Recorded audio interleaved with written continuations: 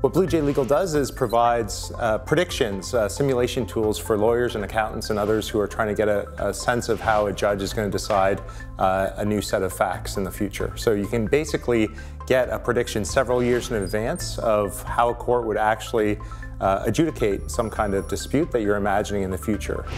What we'll have are self-driving laws, increasingly self-driving laws. So laws that individuals can interact with and get real-time predictions about what their legal rights and obligations are from online systems. As much as the long-term predictions are that the system is going to be largely self-running, it'll be self-running in the same way that a lot of free markets are self-running. You still need to regulate them, you still need to care for them and make sure that the proper structure is there within which the system can operate.